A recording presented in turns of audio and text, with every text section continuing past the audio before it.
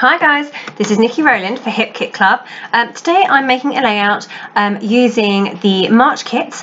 So I had the main kit, the embellishment kit, the Project Life kit and the colour kit. Now my assignment for today was to use the April kits with the colour kit and the stencil. However, I don't have my April kit yet, so therefore I have reverted back to using my March kit. So I was supposed to use the colour kit and a stencil. Well, I don't have a stencil in this month's kit. However, I do have these really awesome Lindy's Starburst sprays from the March colour kit and the doilies, and I'm using those as my stencil instead. So literally you saw me just stick them onto my layout, just attach them temporarily, and I've put them onto the layout and then sprayed directly over the top with those Lindy's Starburst sprays, and you can see that that is left a fantastic stenciled effect there, and it was so easy and it took only a few seconds to do. So I've also cut out some doilies from the cut file that's in the March downloads from the different pattern papers that's in this month's kit, or sorry, the March kit. And I've cut them in a few different sizes and in a few different colours. I'll obviously, of course, also have the doilies that I just sprayed with the sprays as well. So I'm planning to kind of layer them all together, see how it looks, tone on tone, and build my layout from there.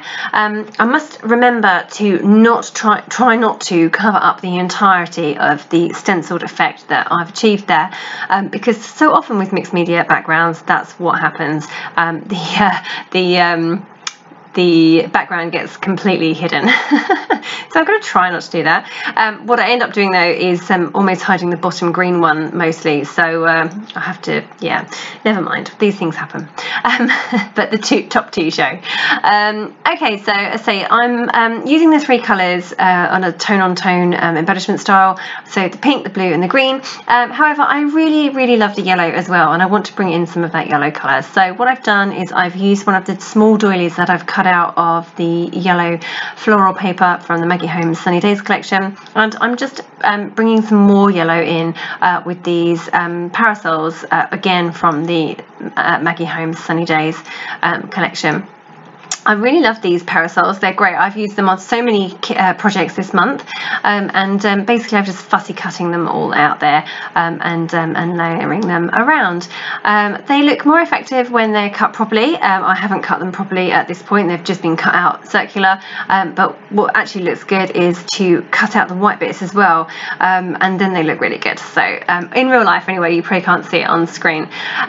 So what I'm doing now is just trimming down my background. I should have done this first. I've used that background on marshmallow cardstock and I haven't got my great trimmer with me. I've got a little one, so I've had to really try my best to cut that down. Took quite a lot of effort. So now that I've got my background is dry and I've roughly figured out where all of these bits are going, I can just get those stuck in place. So literally just applying a small amount of tape under each one of the layers, the doilies, the cut file doilies and the little parasol pinwheels as well. You can see that I'm just cutting out those little bits there as well. I've gutted the background paper too, so I've picked out the reddish colour background paper to go around my layout to give it a frame, and I've gutted the middle so that I can save a piece of that paper for use on another project later on. I might not use it on this layout, but I like to preserve as much of my papers as I possibly can, and putting a whole sheet behind a white cardstock base feels just too wasteful for me. So okay, so you can see actually I do use it on this layout, so I'm bringing that border colour in by mounting my photo on it. So I've pulled through that reddish print as well as the dark blue with the florals on. I wasn't planning to introduce a dark blue or navy blue into this layout, but actually it looked really good. It kind of just made the photo pop up a bit. The photo has got dark blue in it obviously because you can see the sea there, and I wanted to bring that through into the layout, and when I put that little bit of blue paper behind it,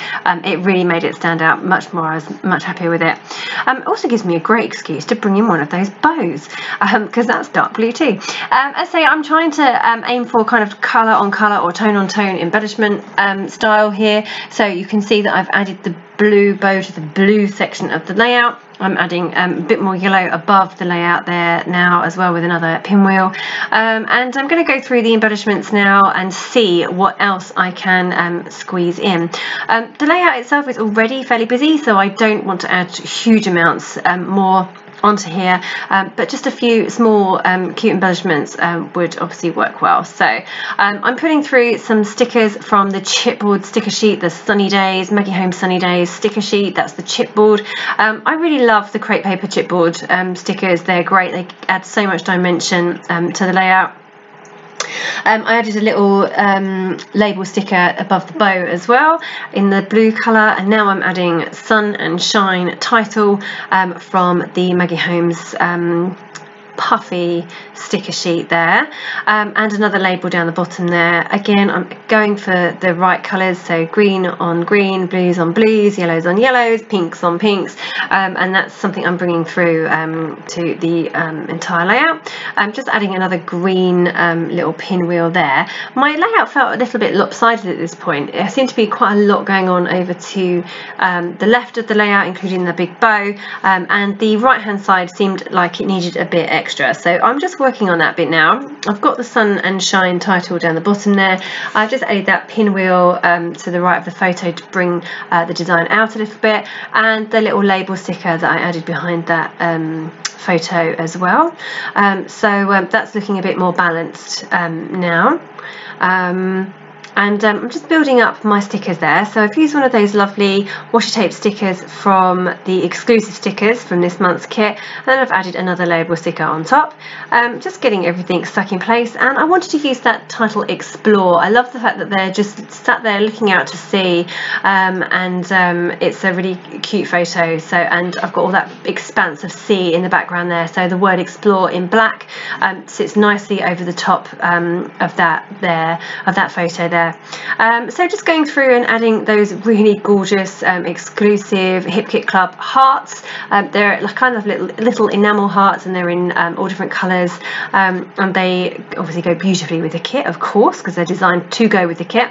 Struggling to get those reddish or dark pink hearts in there, just couldn't make those work. I've moved them around a few times now, and actually I'm still not happy with the right side of my layout. Still doesn't feel balanced, so I'm just bringing in a black wreath there, floral wreath from again from the Maggie Holmes Sunny Days sticker sheet, and now I'm going to extend the right hand side of the layout even further with some flicks of colour. Again, I'm going colour on colour. I'm using the 3 colours of Lindy's Starburst sprays that came in the March colour kit. They are gorgeous, and they dry so beautifully, shiny and shimmery too, and so I've just gone through and added those flicks with a paintbrush. I sprayed them onto a craft mat and just picked it up with a paintbrush and splattered on. I feel like I have more control that way, and again I'm still trying to balance out the right side of the layout, and I'm just adding the journaling there, and that does it for me, and then I am going to call it done. So yeah, that was Niki Rowland for Mixed Media Monday, using the March colour kit and the doilies as a stencil. Thank you very much for joining me today. I hope you enjoyed my layout, and I will see you soon.